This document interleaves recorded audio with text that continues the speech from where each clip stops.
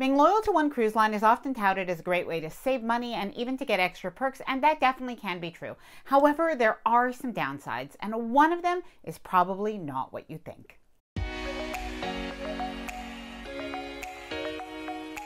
Hi there, I'm Ilana from the website lifewellcruise.com. Welcome back to my channel. Now, you know how it goes. You book a cruise, you absolutely love it, you book more cruises, and then before you know it, you are loyal to one cruise line. That can be all well and good. However, sometimes people do wonder, is it worth it to be loyal to one cruise line? Am I maybe missing out? So in this video, I'm going to share with you the 5 reasons you may not want to be loyal to one cruise line. And one reason is probably not exactly something that you would think. It's not something that I've heard talked about before, and I did want to share that with you. Now, before I get started, I did want to mention that if you like this video, if you find it helpful, informative, or enjoyable in any way, then please do give this video a big thumbs up. I really do appreciate it, and please subscribe to the channel if you haven't done so already. Let's get started. Number 1 reason to not be loyal to one cruise line is that you want flexibility. And this one is 2 parts. You want flexibility in price and you want flexibility in itinerary as well. Now, when it comes to price, at any given time that you want to cruise, you will probably find between 5 and maybe 20 or more cruises that are all leaving around the same time, even for the same itinerary that you want to book on.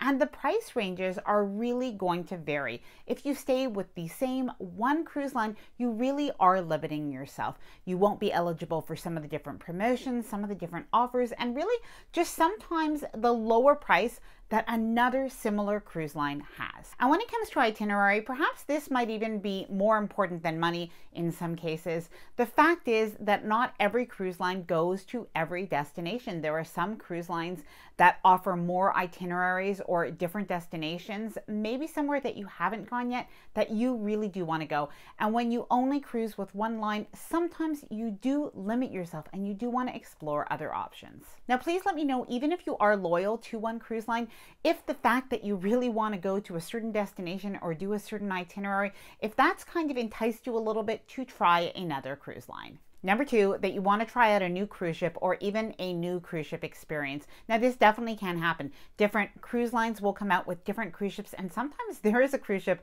that just really looks interesting to you. It has maybe a very different concept, and you want to give that a try. Or even on the cruise ship, maybe there are different experiences that you do want to have a chance to discover.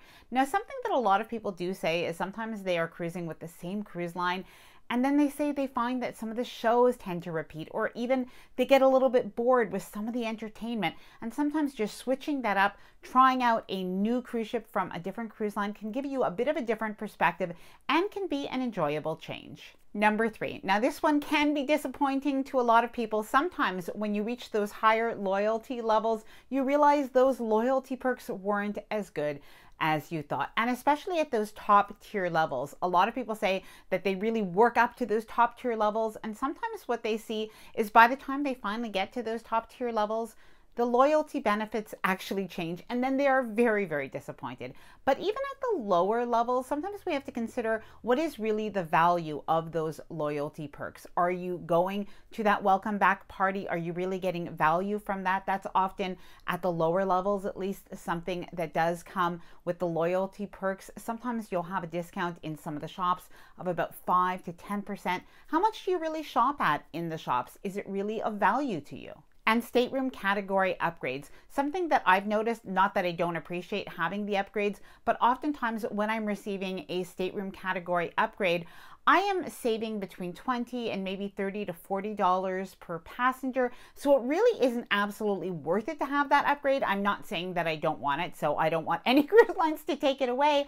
But sometimes we do need to evaluate the value of those perks. Now, I am very curious, if you've reached those top tier levels or you're getting close to it, do you get disappointed when the cruise lines actually change some of those top tier level benefits?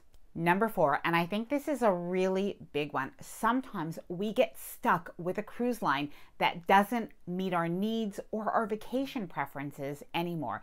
And really, this is nobody's fault. The reality is you may have started off with a cruise line 10 or 20 years ago, and you've changed a lot in those 5, 10, or 20 years, and the cruise line has changed too. And sometimes people get a little bit upset with the cruise line.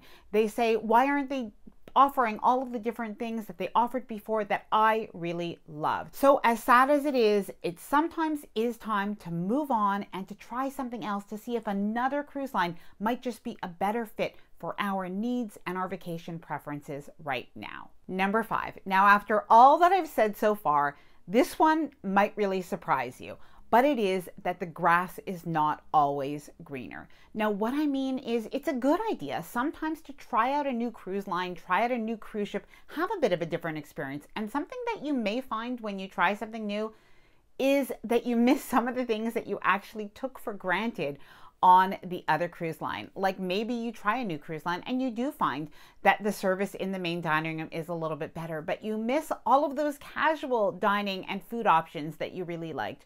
Or maybe you try a new cruise line and you miss the fact that the cruise director was always involved and it was so much fun, and you miss all of those shows and that energy. Or you try a new cruise line and that new cruise line doesn't give you free laundry and you realize you loved free laundry as a perk. So while trying a new cruise line or a new cruise ship can still be a really good experience, the fact that you tried something else may make you realize that the grass is not always greener on the other side, and it can actually make you kind of fall in love with the cruise line that you always really liked and sort of felt out of love with.